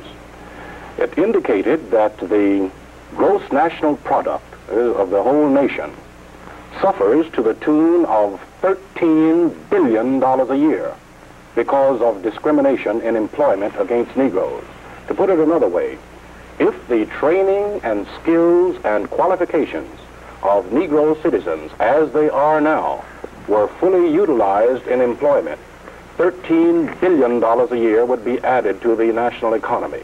Now, if, in addition to that, the training, the skills, and the education of Negroes in this country was brought up to the level of that of whites, and then their new skills and training and education utilized in employment to the full, $17 billion a year would be added to the national economy. I say that to say that I think that it's in the interest of the nation and its welfare now to adopt a policy of compensatory treatment because of the discrimination of 100 years, discrimination in education, in training, and in employment. Otherwise, we will not break this vicious cycle. Mr. Morrison? Oh, this principle of compensatory or preferential treatment for Negro Americans is relatively new, and it results from the findings, as Mr. Farmer has outlined, of American social scientists and exhaustive research conducted by Negro leadership organizations such as the National Urban League. We have discovered that the treatment accorded the Negro in American life has imposed monumental, massive disabilities which cannot be corrected overnight, nor can they be straightened out simply by granting, either by executive order or legislation, equality of opportunity. Now, equality of opportunity used to be the phrase used, but it is not enough. Equality has to be, the word equality has to be broadened, it has to be deepened, and it has to apply to the tragic circumstances which white America has created for the Negro population. The Negro population is educationally disadvantaged, it's vocationally disadvantaged, and in every other sense, it has handicaps which cannot be altered or corrected without compensatory treatment. This means that the Negro has to be given more than equal consideration. The American society, federal government, state governments have to inaugurate policies and consistently apply them which take into consideration the historical deprivation of equal rights, of the right to education and economic growth of the Negro people. Otherwise, the Negro will be traveling at a tremendous disadvantage. He's got to catch up, and he has to be assisted to catch up, because this is what our society, and let's face it, what white people have done to Negro people in this country, and something has got to be done dramatically to make up for the gap. And the gap is widening, incidentally. We used to say that the Negro condition was improving and rising, but we now know that the condition of the Negro population 10 years ago was actually better than it is now. In other words, the gap in income, the gap in education is growing, and it has to be closed. This is exactly why we say in our Operation Breadbasket, when we go to the consumer industry, that we want 14 or 18 new jobs created for Negroes, that we won't accept when they say, well, can you find us somebody? We say, no, the burden is on you, you find them. Or else we will have to tell our people that we cannot in good conscience patronize your products. But of course, it seems to me, if I may suggest this, that the word compensatory is a strange one. Compensation. Can the Negro possibly be compensated for the hundreds of years of deprivation? No, Isn't it a matter of opportunity? But it can be Then let me say, approximated. change the terminology. I don't care what you call it. A rose by any other name smells just as sweet. Well, you can Mr. call Farmer. it what the president has called it, incidentally. He's called it positive affirmative action. The president stepped off of a plane once, and this was early in his administration, and looked, I believe, at one of the armed guards that was standing there, and noticed that there were no Negroes. He didn't ask, well, now, how many qualified Negroes have applied, and were they as highly qualified as the other people who apply? He called the officer and said, I don't see any Negroes here in the group. The officer said, well, Mr. President, no Negroes have applied. The president, as reported by the press, said to him, go out and find some. Now, we've been receiving special treatment for 300 to 400 years here. We've been receiving special treatment of a negative nature. Now we're asking for the kind of special treatment that is positive and affirmative. How will that special treatment be manifested in other areas, in housing and in education, for instance? May I say one thing about that housing? Yes, please. I meant to have said it earlier, but I think this principle of compensatory treatment should also apply to any action taken by the federal government in trying to achieve equality of opportunity or access to the national housing market. Now, this is one of my major criticisms of President Kennedy's executive order on housing. It applies only to housing to be built from the date of the order and future federally financed housing, whereas to give the Negro people of this country a fair break and really a chance to get into housing and to get out of ghettos, he should have included all housing that had been constructed with public funds. That's right. All federally financed houses should have been included, but he didn't. And this is what is frequently happening. When the Negro makes a gain, the gain starts as of now. But it should be retroactive. But isn't this something less? Because the Negro didn't make the gain. See, as long as someone is giving you something, he can always take it back. And this is the mistake this is where our people are making the mistake. We are sitting, waiting for whites. Nobody gives the Negro anything. I don't mean it in that sense. Either in court or out of court, we've been sitting and waiting for the man to give us some concessions. Now, whenever you ask if you're asking the white power structure for jobs, that's only a temporary solution. If you ask the white power structure for housing, that's a temporary solution. As Mr. Farmer said, where the Negro used to ask for equality, now he's asking for more. He's asking for more than equality. Well, likewise, if they give us more than equality, 10 years from now, we're going to be asking for more than that because the problem has still not gotten a real solution. Mr. Moderator. Just one moment, let me finish what I'm going to say. As long as we accept a temporary solution, the problem will go unsolved. It'll be solved for you and me right now, but not for our children. If the black nations in Africa, most of which have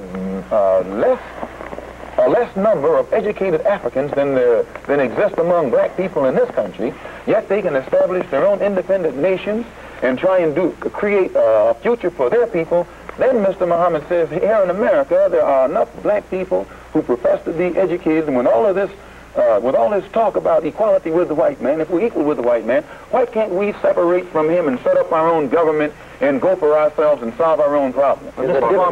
Farmer, if we can stick for a moment to this notion of compensatory action, I really think that we ought to work on this one for a moment, because it still seems to me, and it probably does seem to a number of people, to have within it the germs or the seeds of disaster itself. That's why I go back to the question of housing and education. Let's pick education. How does one bring about compensatory action in education?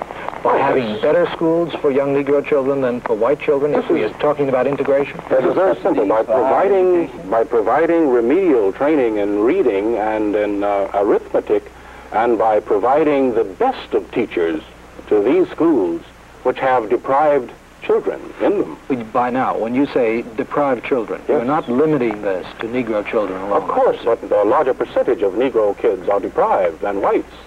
And therefore, I think a larger percentage of the most skilled teachers are required in that section. All right, now I grant that, but the question I'm still trying to iron out, and I think Mr. Farmer has for me, is this question as to whether the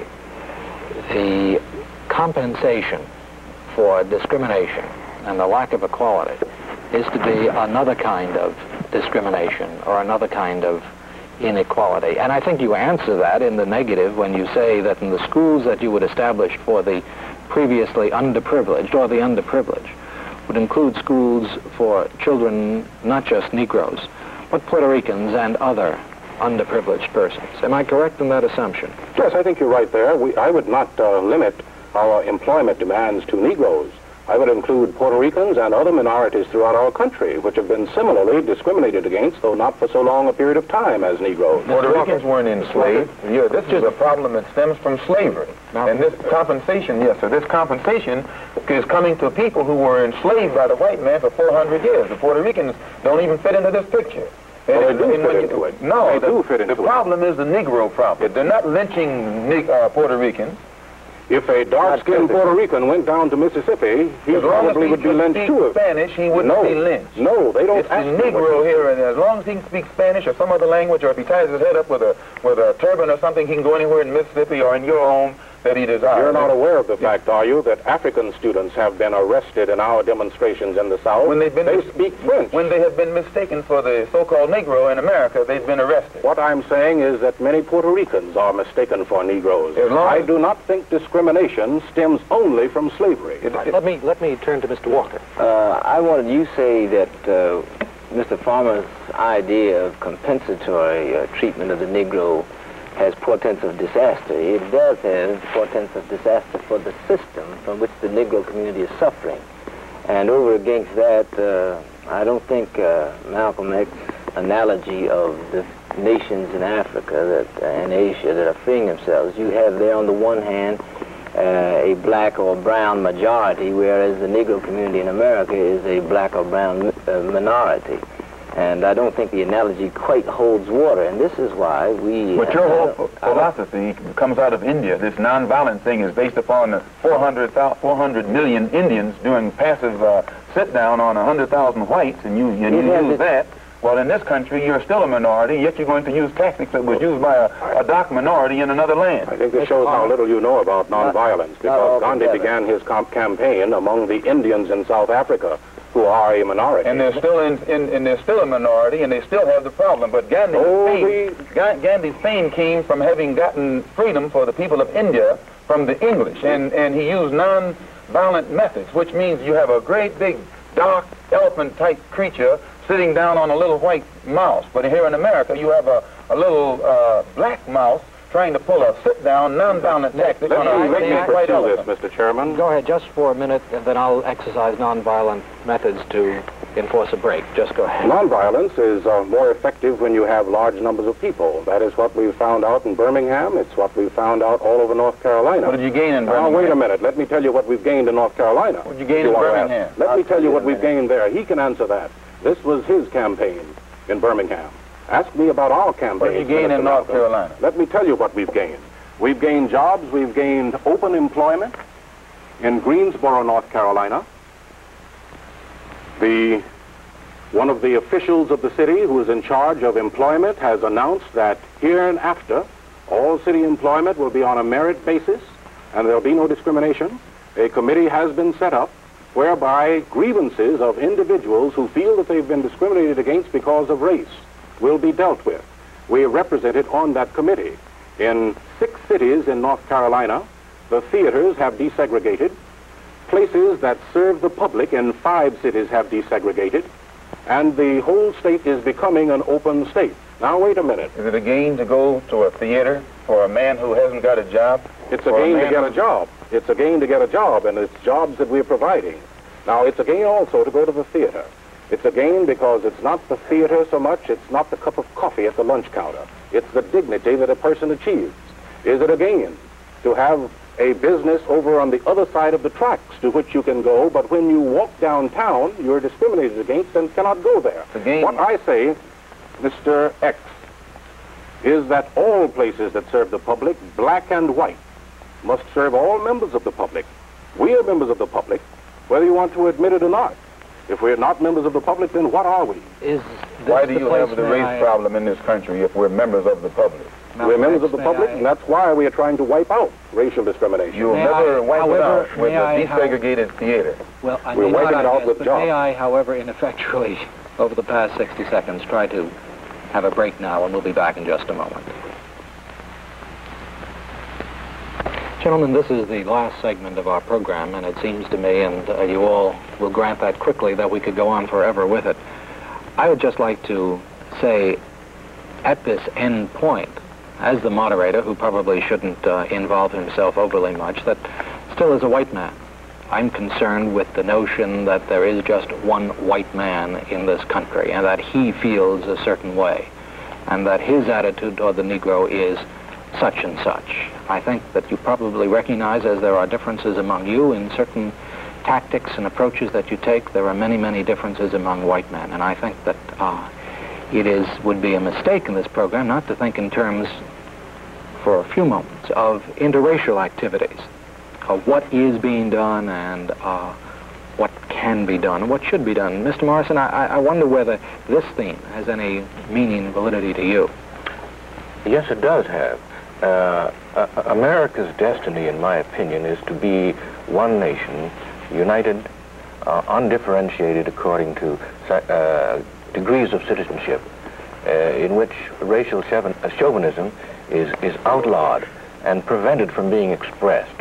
I feel that this dramatic drive which we are witnessing and in which some of us are participating toward real equality, which means desegregation and integration, can only be accomplished by an increasing cooperation, collaboration between the Negro people and those enlightened white people. And there are many enlightened white people. Unfortunately, too many of them are not disposed to express themselves or to join with Negroes hand in the struggle. We have here tonight two men, Mr. Farmer and Reverend Walker, who represent organizations that are founded on that principle, that white and Negro Americans can join together in this great crusade. It has to be done because the question of the Negro status and the abolition of the injustices which the Negro suffers is the dominant question in American life today. To me, it takes precedence over any other issue you can name. It should have priority. The priority is so important that I think it demands that President Kennedy perhaps suspend his European trip and stay in this country and fight for the legislation which he will introduce next week. America has got to achieve this destiny of equal rights for all its citizens, or else it will not survive. Mr. Farmer, do you find that the interracial efforts continue to have the validity that you've hoped for many years that they would have? Or do you feel that perhaps Malcolm X's emphasis upon real separatism is beginning to seem more and more correct? Well, needless to say, I'm opposed to separatism. Now, I do not say that Harlem and 100 Harlems throughout the country should be destroyed or Negroes cannot live together. It's not that Negroes don't like to associate with Negroes and want to associate with white people. What Negroes want is a choice. They want to be able to live in gorgeous gardens if they choose, or lovely lane. They may not choose. They may choose to live in Harlem, as many of them will. So we ought to clean up the problems there. Now, this is the approach that CORE takes, and CORE is an interracial organization, always has been. We feel that this problem is not just the black man's problem. It's a problem for all Americans, whether white or black. All of them suffer. I look at the white man even in the South, and I pity the segregationist. I think that he is as much a victim of the historical forces about which we've been talking as the Negro has. Now, we are trying to free him as we gain freedom for ourselves. One white student down in Tennessee, Lebanon, Tennessee, said to me when I was talking about freedom, after the speech, he said, well, Mr. Farmer, I'm not free either. That I have a Negro friend and I can't go downtown and have a Coke with my Negro friend. So we're trying to provide freedom for the white people as well as the Negroes in this country. Now, I think that there should be an increasing pride among Negroes or black people.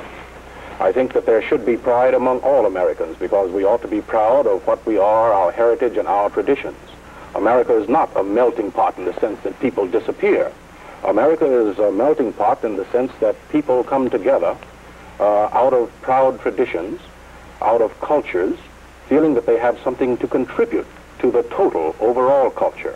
Negroes increasingly are finding something in their background, their heritage, their culture to contribute. This, I think, is the future of America. Malcolm X, I wonder whether you can accept the notion that a white man is no more responsible for his skin than is a man who is black. If he's not responsible for his skin, he is responsible for his deeds. And collectively, the white people in this country are guilty today and must accept the blame for the collective criminal act that was committed against black people by bringing our people to this country. And if it is not the whiteness of his skin for which the Honorable Elijah Muhammad teaches us that he's entering into condemnation today, it is his deeds, and you can't hardly separate his deeds from his skin. The country that has been established here has been established by white people for the benefit of white people. The economic system, the political system, the educational system of America has been set up primarily for the benefit of white people. Our people were brought here in chains, forcibly, not on the Mayflower, but in slave ships, to add to the American economy, and we've been exploited politically, economically, and otherwise ever since. And many of these same white people, Malcolm X, are attempting now to change that structure, to change what it is that you say. I think that there are very few, there's no one at this table, and there are very few people I know who would deny the validity of much that you describe, but the potential for the future, the potential not for the distant future, but for the here and now. And I turn to Mr. Walker and ask him whether in his own activities in the South now, which is so real, and have achieved certain things, whether they haven't been achieved, these achievements haven't been made with the assistance, North and South, of certain white men. Oh, absolutely. And this, perhaps I could hinge it on the question raised by Malcolm a little earlier about what has Birmingham achieved. Maybe there is no 1, 2, 3, and what was resolved in the agreement of truce that was made is minimal when you consider how completely emasculated the Negro community was in Birmingham. But as over against the mayhem and the murder and the police brutality and the economic deprivation that the Negro suffered in Birmingham particularly, and Alabama generally, the Negro has proved in this new militancy that has been evidenced by Birmingham that when we rise up in mass numbers, we can so completely immobilize not only a city, but the police force of an entire state, and further dramatize to the nation the urgency of the problem, which is exactly what Birmingham has done.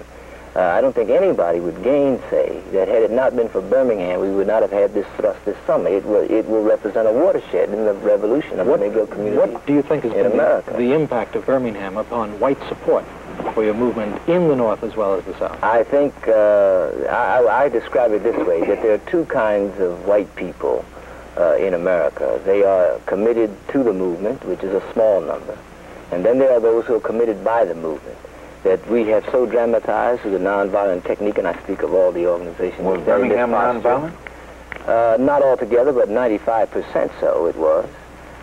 We have dramatized that the urgency of the problem has got to be dealt with now, whereas some people expect the resolution of the race problem to come in on the wheels of inevitability, and it doesn't happen like that. Somebody's got to prod it, somebody's got to push it, somebody's got to put severe pressure on it to create the kind of crisis that Birmingham represented so that it becomes a national issue, which is what we are facing now. Of course, I'd like to ask Mr. Farmer, too, what he feels the impact has been of the action of the past year and past 2 years upon support and understanding on the part of the white community. Oh, I think there's been much more support. There are growing evidences that many people in the white community are now waking up to the fact that this thing has got to go. Segregation has got to be ended. And I think they're determined to do something about it. Now, we will keep up the pressure. We'll stay in the streets, as I say. And I would welcome white persons to join us there. I would welcome allies in the struggle. We need all the allies we can have, all that we can get, because this is a tremendous struggle. Does your militancy turn away whites? Oh, no. CORE is thoroughly interracial, and we find very frequently that whites are just as willing to risk their lives or their livelihoods as Negroes are. Nearly 30 years later, the Open Mind continued its discussion with James Farmer and Dr. Wyatt Tee Walker. Gentlemen, we've survived. Alan Morrison is gone, and Malcolm X was assassinated not all that much after our program together, a couple of years. But long enough for him seemingly to have shifted his own orientation, his sense of separatism, which he was expressing at our program together. Which Malcolm, which civil rights movement is going to be remembered? The separatist, the integrationist?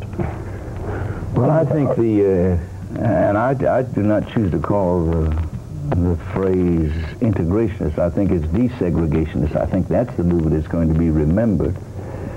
And there was a large cadre of us who were not concerned about being with white people to give any kind of affirmation to ourselves, but to be sure that there was a guarantee that we as American citizens had access to everything else all other Americans had access to.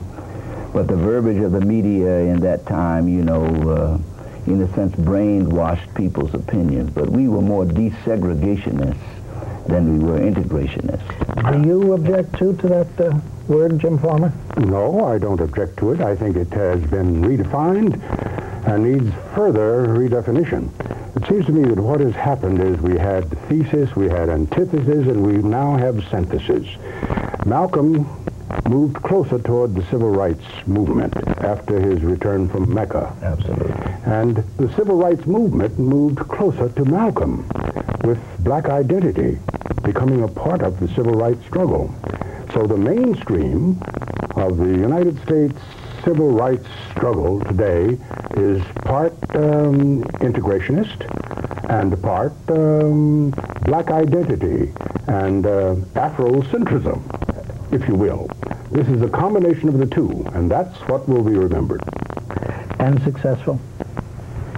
Well, I don't subscribe to it being successful. I remember the morning that I stood by the Washington Monument on the Great March in '63, and I really believe with all my heart that the beloved community was just around the corner, 7 or 8 years away. And now here, 30-some years later or more, I know I will not see it in my lifetime, even if I live to be 100 years old. Mm-hmm. And that's the reality. There's the illusion that progress has been made, but the reality is that what progress has been made has been more cosmetic than it has been consequential. May I comment on that, too? I missed the March on Washington, by the way. Why? You were in jail. In jail. Yeah, you were in Parchman State Prison, yes. And, not Parchman, no. I was in Plaquemine, Louisiana. Plaquemine, fan. Yeah, right. Well, you were in jail so much it's easily where you were. Where, yeah. Successful, we were successful in the initial goals. Those were short-term or short-range. We were fighting against Jim Crow, against segregation, and not against racism, unfortunately, and we may have confused the two. We thought that by knocking down the for colored and for white signs, we would solve the race problem. That was far too simplistic.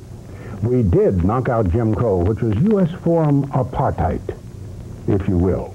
But what remained was racism, and that's a concept, that's an idea, that's a belief that the skin color and hair texture has something to do with morality, with character, with intelligence, and other human qualities. That remains with us. Racism is here, and now we've got to exert the same kind of energy and diligence in fighting against racism as we did in fighting against Jim Crow. Yeah, but Dr. Walker seems to feel that's not a battle that's going to be won. Is that unfair? I don't think it's going to be won in my time, and the reason I don't think it's going to be won in my time is that my view of American history is that its foundation began with the wedding, voluntarily or involuntary, of capitalism and racism. Racism was justified by the capitalist system. And until we have a radical change in our economic system in America, I don't think we're going to make any serious dent in the effects and the symbols of racism in our American society. I don't see any much possibility that socialism will come in this country. It certainly will not be called socialism. It'll be called free enterprise if it does come. But I think you're right, Jim. Yeah, but racism can be overcome. We socialize our kids from the beginning of their consciousness to believe that they somehow are superior to people of different cultures. And that being different is somehow being bad. if you do have to be taught to hate, you do have to be taught to be a racist, then it is equally true that you can be untaught. But let me turn that around. Do you believe that you have to be taught to hate? Of course you do. Oh, of course you do. South Pacific was right. In that musical, it said you have to be taught, you have to be taught, you have to be carefully taught to hate. And it is true. Children, before they are socialized by their parents and their peers and their schools, don't hate people because of differences. That is the reason, Richard, why so many Americans, white Americans, do not feel or understand that they are racist. They are racist involuntarily. It's the way things have always been, and they think they're being American, and if you're American, you are racist. Now, may I say, one of the things about Malcolm was that in his pre-Mecca days, he believed that white racism was genetic. In other words, they had it. God, or Allah as he would have put it, gave it to them, and there's nothing you can do about it. After Mecca, he saw that that was not true. He, in Mecca, saw white Muslims worshiping Allah, kneeling beside him. And he was convinced then that racism, as he had witnessed it in America, was learned and not genetic. And if it is learned, I repeat, it can be unlearned. So, Jim, nearly 30 years ago, you said you thought it would take maybe 5 years, maybe 10 years, and you could go fishing. When I remind you of that... Wyatt is right. I'll go fishing in the next life now. Yeah, both of us were more optimistic about the possibility of change in American society than we needed to be. And I confess in this redo that Malcolm was more accurate about an assessment of where America was on race than we were at that point in time. Yes, but the funny thing is he began to change his position. Well, Jim has been given a very clear analysis of how the two strains of philosophy move toward each other. And I think he's absolutely accurate in that regard, is that the civil rights movement as we knew it in the 60s, incorporated as a part of it its black identity, Afrocentrism, and Malcolm softened his position about all white people being blue-eyed devils. And that's an absolutely clear and straightforward analysis of what has happened. The side effect has been that with the rise of ethnic pride, somehow, in a bizarre way, the ethnic pride of blacks has induced in other ethnic communities, it has sharpened their resentment and hostility toward people who are not like that. That's true, too. I do want to emphasize that we made some changes. Wyatt made some changes. The SCLC made some changes. And CORE did, too, in this country.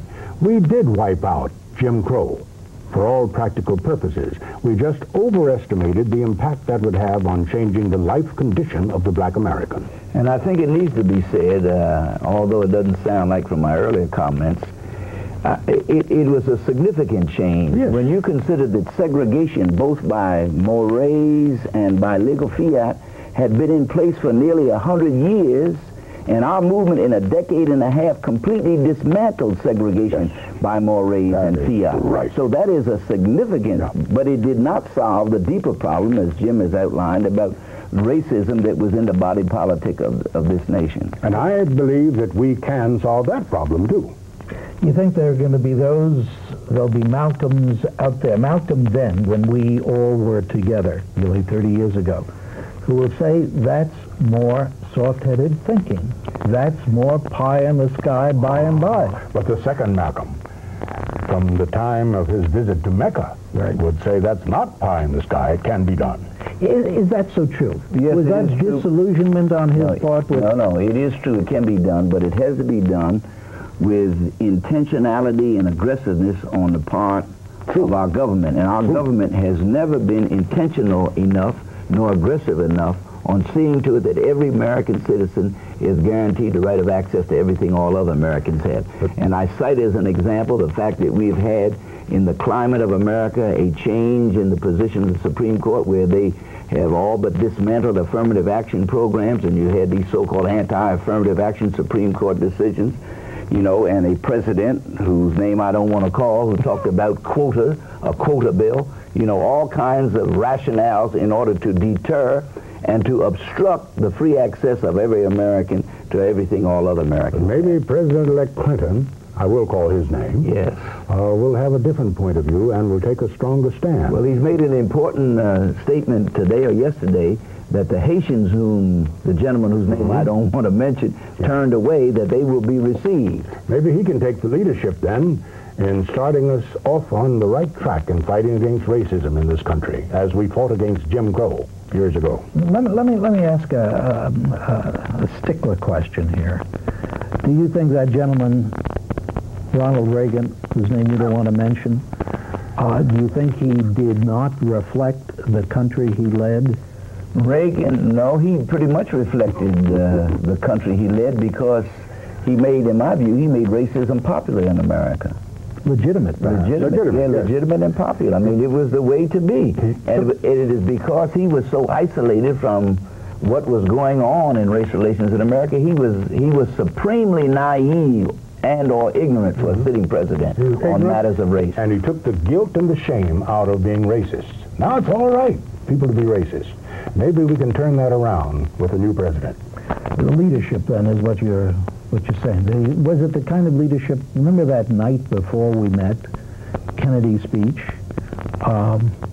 There was such a high moral quality to that. Yes, and you must remember not only that speech, but the speech that John Kennedy made in January, when he said very clearly that we didn't need any more civil rights legislation, that it was sufficient. And it was our movement which turned John Kennedy around. It was Birmingham. Yes, Birmingham specifically turned him around on the matter of the need for new civil rights legislation. The King and Wyatt Walker demonstration from Birmingham. We had a lot of help, Jim. You were there with us with your troops as well.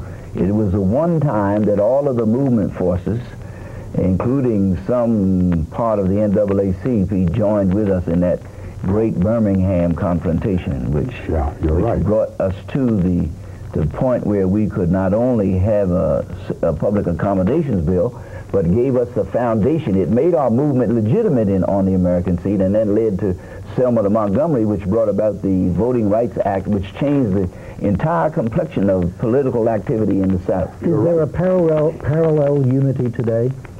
Well, you have a fragmentation. For instance, CORE went off the deep end in nationalism. They did not... They didn't stay there. They went to right-wing republicanism after that. Yes. How did you let that happen? I didn't let it happen. It happened after I'd left. It was infiltrated. It happened after McKissick, my successor. Yeah. And now what do you feel? We have 30 seconds left. Gentlemen, optimism? SCLC has been forced into being a regional organization. We do not really have a national civil rights movement. No. But the hope is that you do have local civil rights activities, which is very bright and very dynamic and very energetic. And that's the hope for tomorrow. I suppose the hopeful note is repeated in your own thinking. Yes, I'm hopeful. I'm hopeful that we can get together now. The organizations don't have a sense of objective. We don't know where we're going specifically. And that's partly because we fail to have long-range planning. Yes, I have said that the Achilles heel of our era, Jim, is that we were so optimistic that we did not train the next generation to take over for us when we passed off the scene. Gentlemen, maybe this program today will help bring you back as examples and leaders. Thank you so much for joining me today, Jim Farmer, Dr. Wyatt Tee Walker. Jim Farmer is gone now, too. Dr. Walker survives, as does the problem of race in America. I hope you in the audience will join me again next time on The Open Mind, and if you would like to share your thoughts about today's special program, please write The Open Mind, P.O. Box 7977, FDR Station, New York, New York 10150. In the meantime, as an old friend used to say, good night and good luck.